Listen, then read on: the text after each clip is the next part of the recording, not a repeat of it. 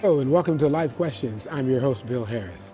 Our program is all about questions about life sent in by you, our viewers, and our guest ministers have consented to research your questions and come up with responses that are grounded in the Word of God. Our local ministers are here with us today to share their research, and I'd like you to meet them at this time. And they are, first of all, Pastor Randy Davis of the Bridge Church here in Lima, followed by Pastor John Buerger of Transformed Church, also here in Lima, Ohio. And then there's Pastor Jason Goss of Wapak Church of Wapakoneta, Ohio. And finally, rounding up our panel is Pastor Darwin Hartman, who is another local minister, a local pastor in our church here in Lima. Gentlemen, we're happy to have you all today.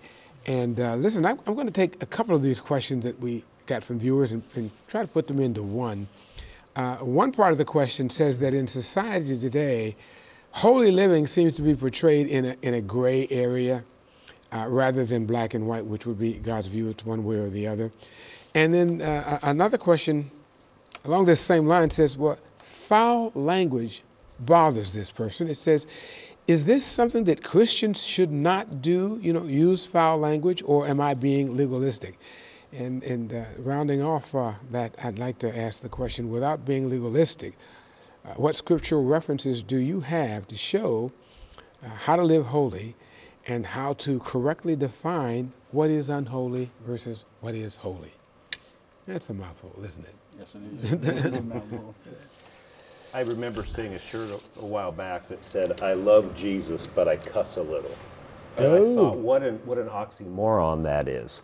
Either that person was purposefully ignorant, the Spirit and the Word give witness to the fact that unwholesome speech is not becoming of a believer, or they're being willfully rebellious towards the Word and the inner witness of the Holy Spirit.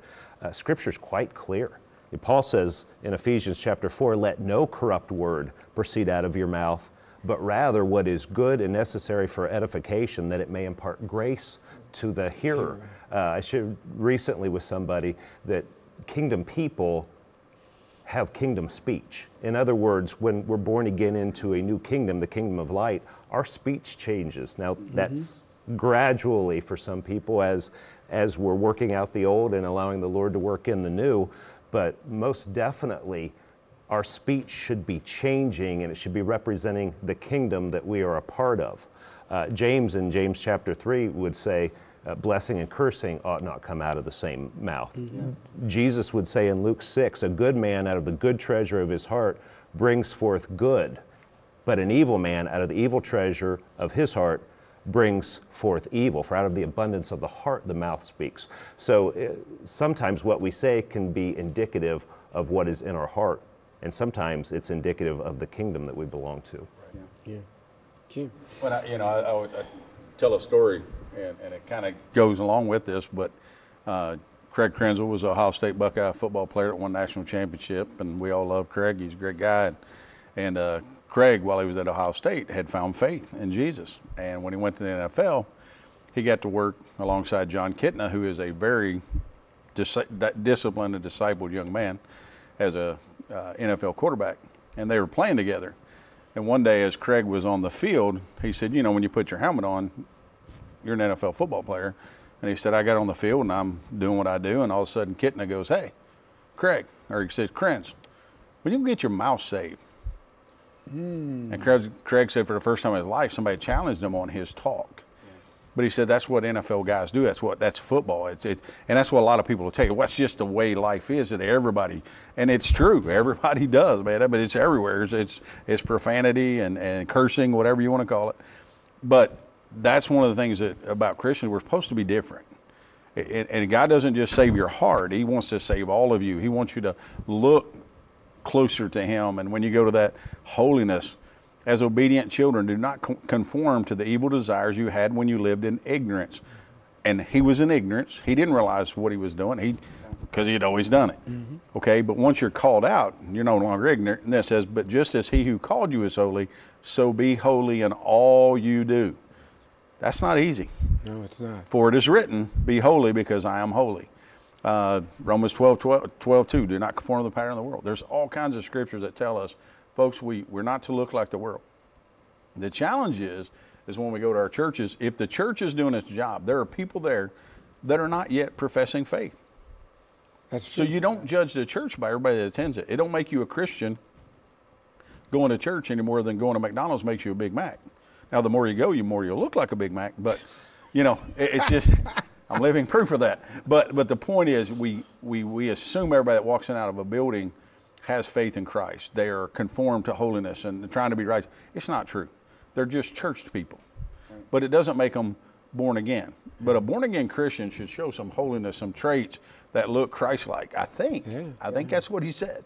Well, isn't the goal of being a Christian to look like Jesus? I mean, that's like the end game. So then I need to change and I need to be holy.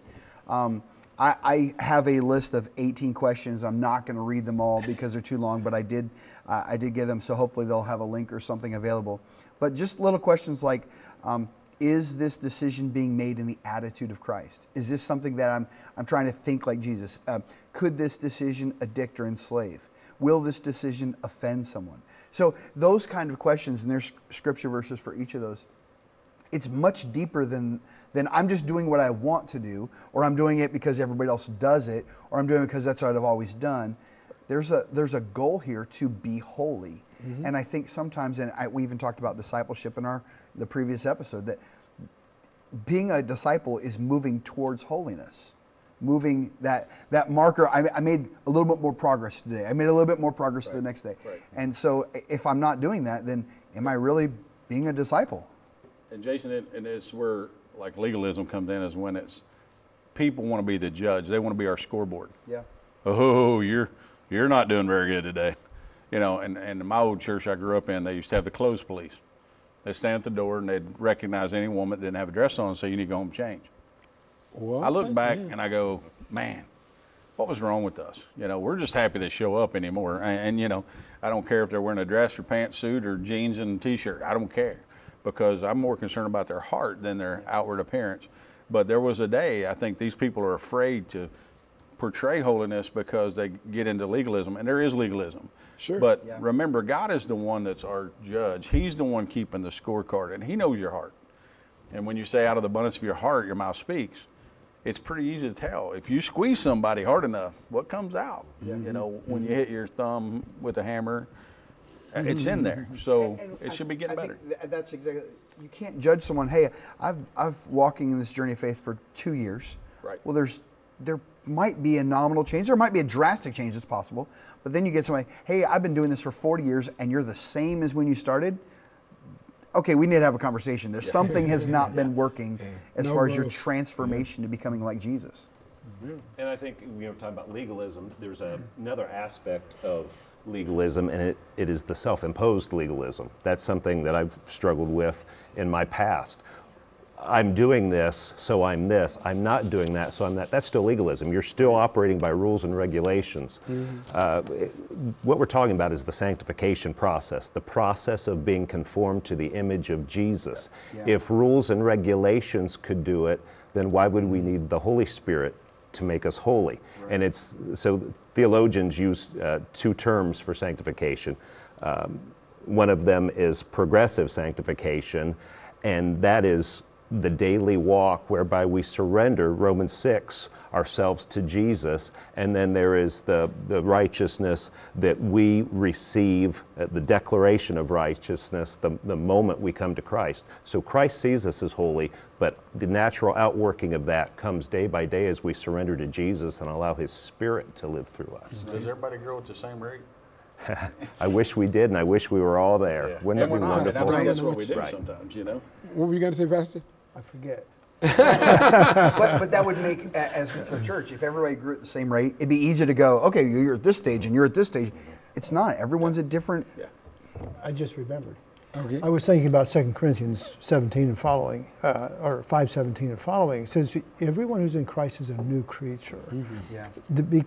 And so it seems like there should be an immediate change, a new creature, but it does take time. Sure. And when Lazarus was brought out, when Jesus resurrected Lazarus from the dead, He brought life, but He told the people to take the clothes off, the grave clothes. So there's a process of unwrapping a new believer.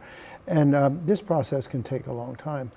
I think it's important, though, to realize that it is a track that's different. We're new creatures in Christ. Therefore, there should be a change. So, yeah, I think it's important. Jesus said that we'll give an account for every useless or idle word. Yeah. And let's face it, the enemy of our soul does not want us to progress in our faith. Sure. So you have to help people understand, even though you're not processing and progressing the way you think you should, don't let him beat you up to where you get out of process. And I tell people, as long as you're in process, you're okay. But the day you quit the process, we got a problem. And I think that's what the enemy does. He just tries to steal, kill, and destroy. He wants just to annihilate you and get you to quit because you're an utter failure. And we all fail. That's the point. Some of us are better at hiding it than others. But we have to be honest with ourselves and to realize as long as you stay in process, you're okay. Just don't jump the process.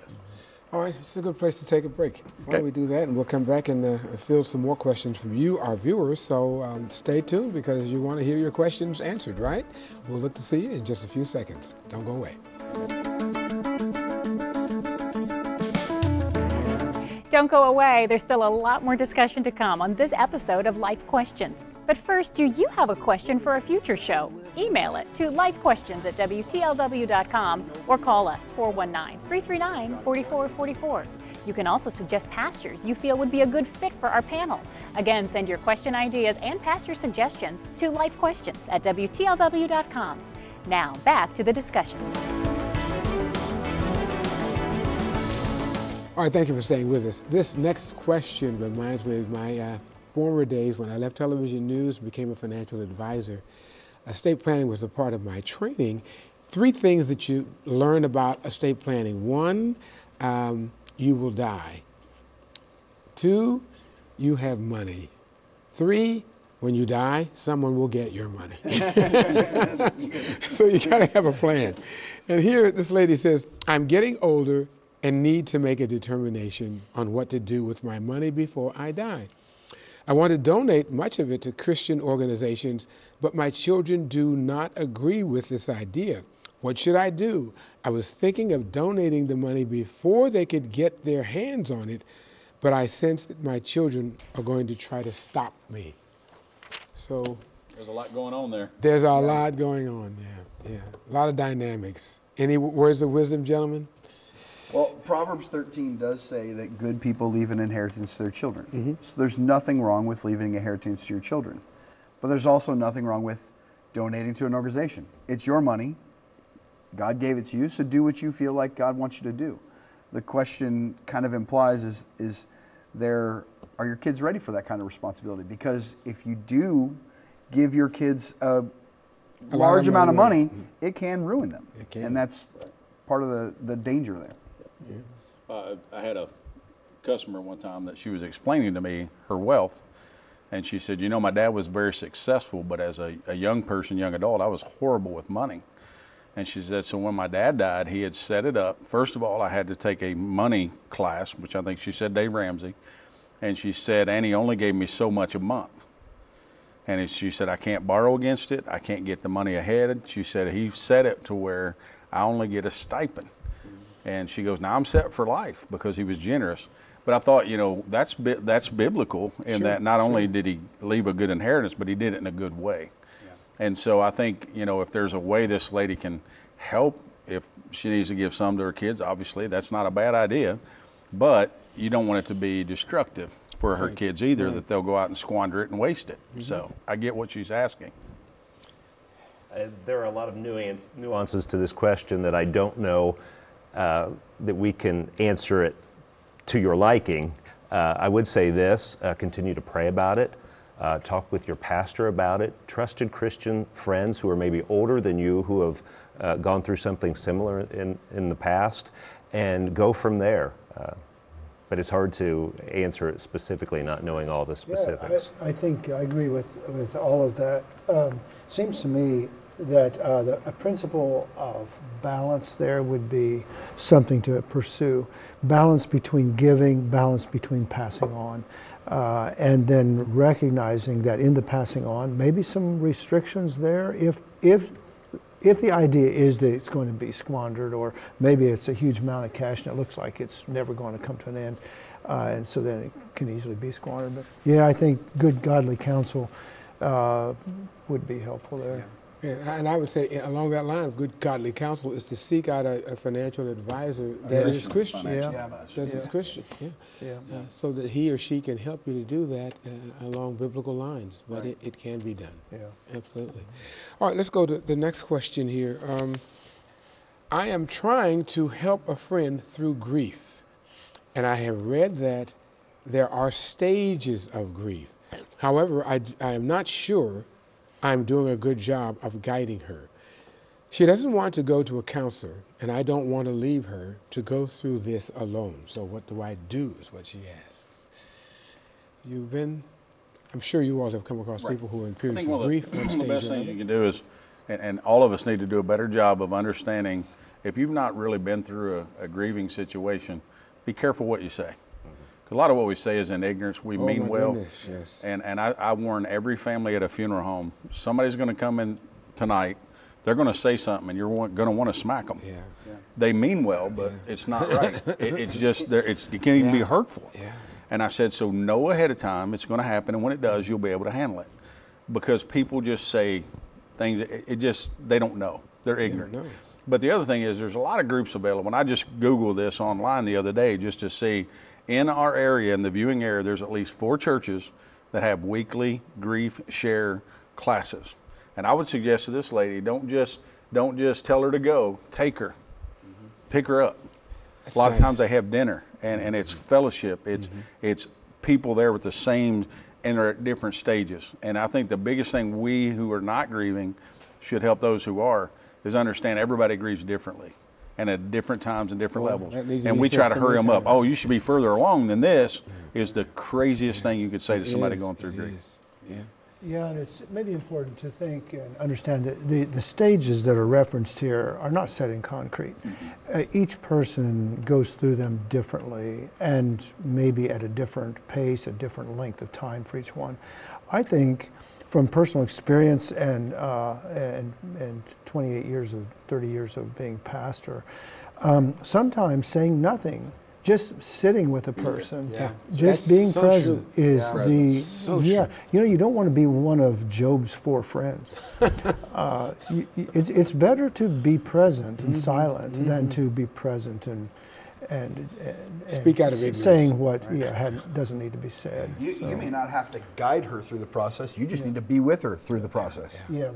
Job's friends had it right that first week or so. Sure. When they just sat with him in sackcloth and ashes. And then they opened their mouths. And I know sometimes we're afraid to, when it is time to speak.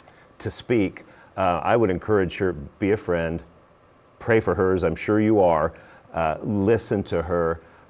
Don't feel obligated to give too much advice. Sometimes if you're not a professional, like Job's friends, you can say things that are inadvertently hurtful or counterproductive.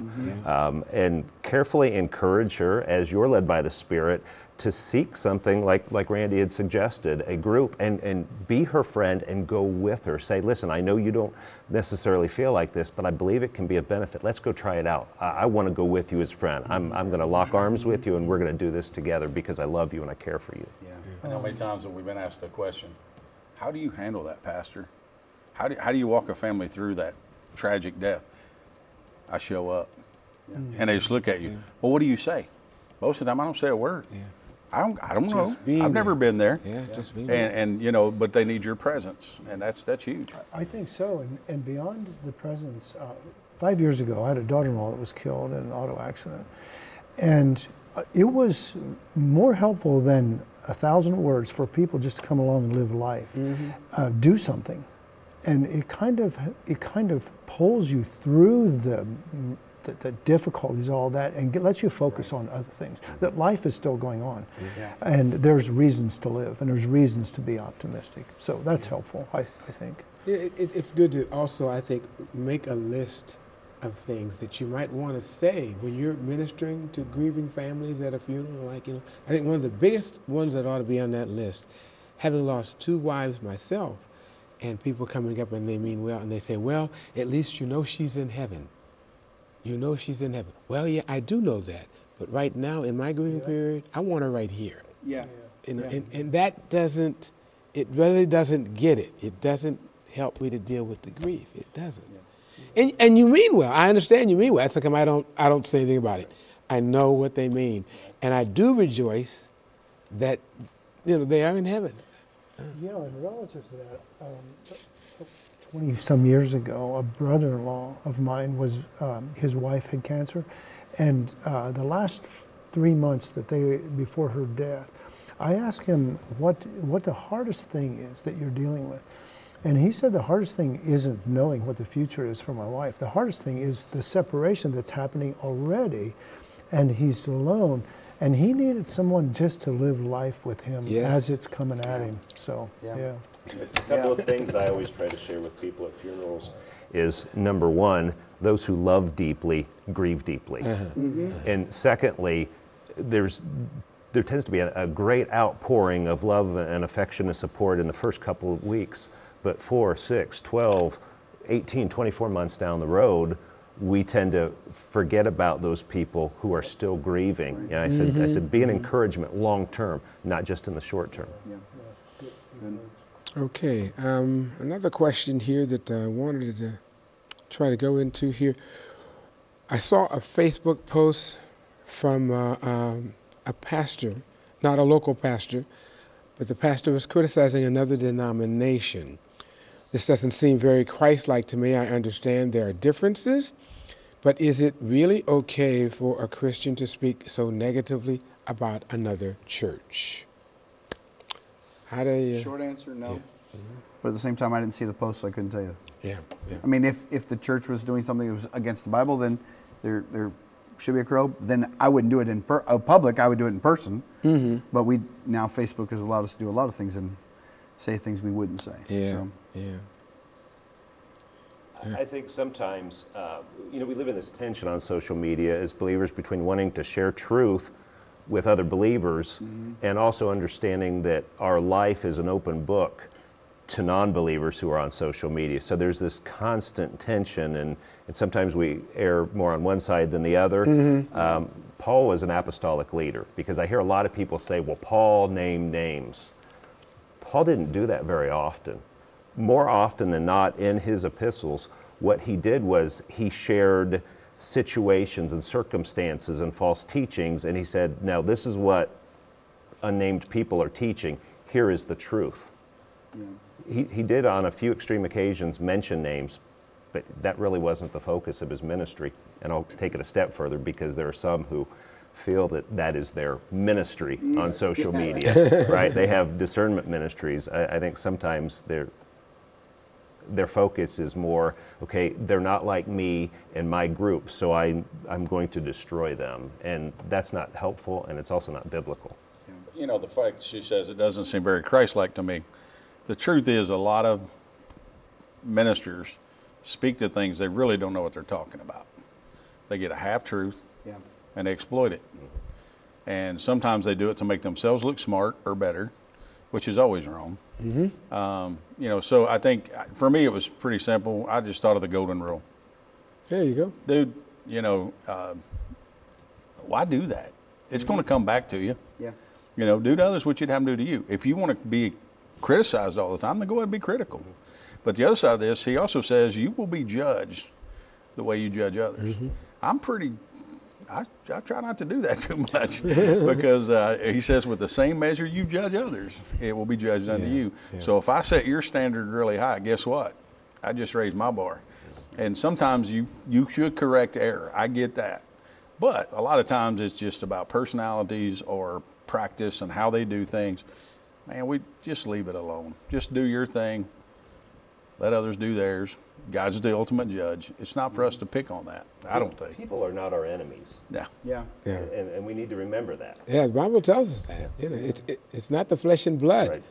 It's those spirits that are behind it all. Yeah, denominations have a good place, and I think if we begin to label a denomination, this denomination, I mean, there are some we know, perhaps, that are not teaching the truth as we see it, but to name a name is to paint with a pretty broad brush usually, and probably broader than it ought to be. I would think.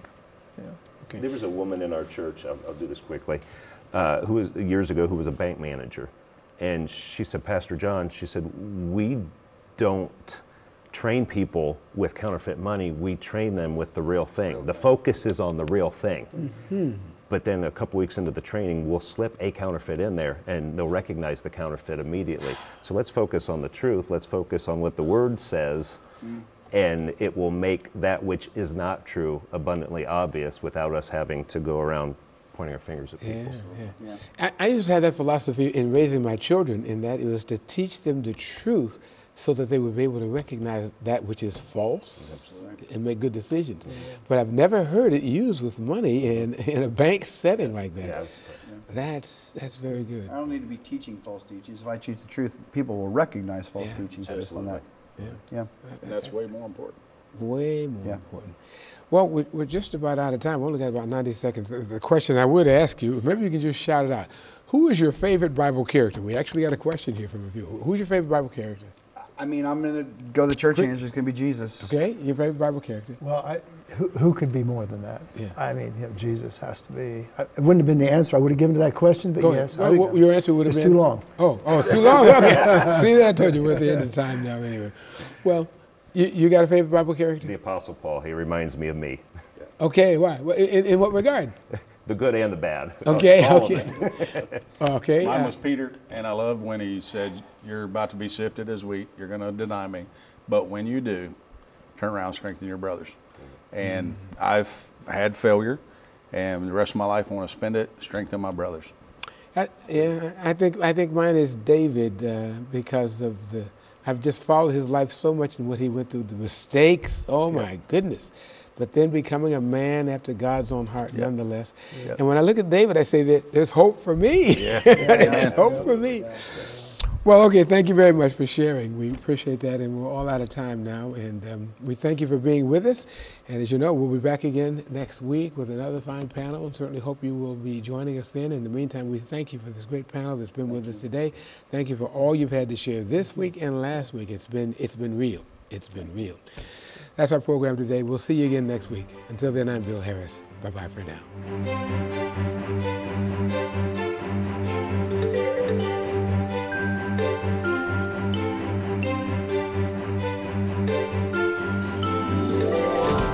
You've been watching TV44's newest locally produced program, Life Questions. Now we'd like your feedback.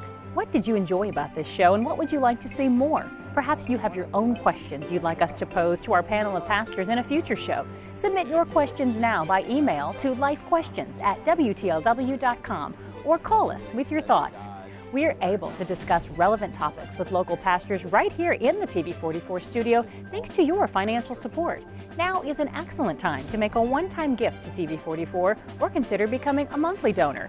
100% of your donation stays right here at TV44 and is used to spread the family-friendly, life-changing message of Jesus Christ. Secure donations can be made online at WTLW.com, by phone, by mail, or in person.